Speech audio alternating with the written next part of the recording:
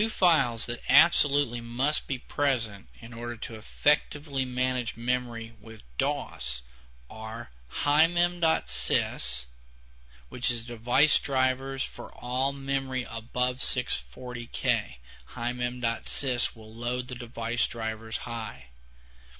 It's often executed by device equals c dos himem.sys, and this is put into a config.sys file, which we'll take a look at in just a second. emm386.exe is another file. It manages memory addresses in upper memory and also can be used to emulate expanded memory. So we have to free up some special memory spaces. This is called the upper memory block. So the upper memory block is a group of consecutive memory addresses in RAM from the 640K to the 1 megabyte area. In other words, the upper memory area, but not the entire 384K of the upper memory area, just a space that is contiguous. Loading high is the process of loading a driver or a TSR into that upper memory area. And what we do is we force the device drivers to load high by using a config.sys file. And in the config.sys file, we type device equals c colon \dos \himem.sys. That has to be the first line in the file.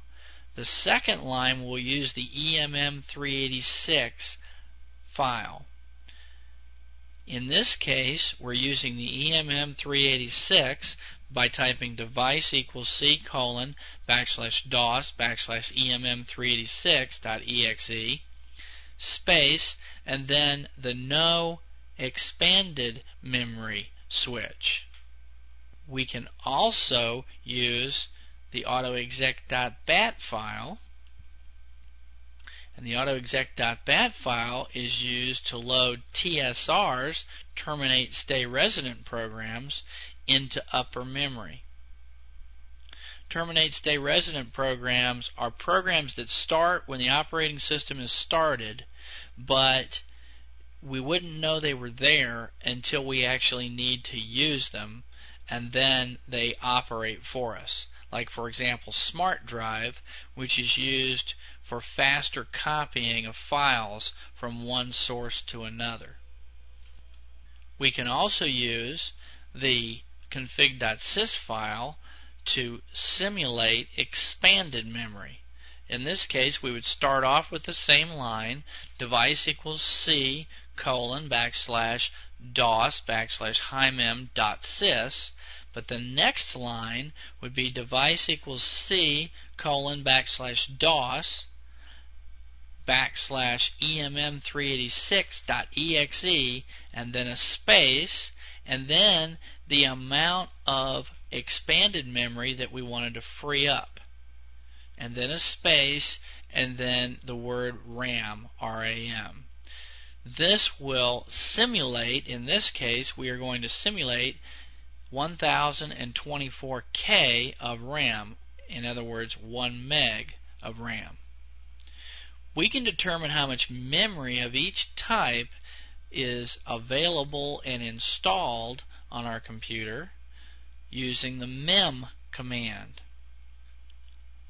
If we type MEM at a command prompt from a DOS operating system, we will determine how much conventional memory we have, how much upper, and how much extended memory, and then how much expanded memory.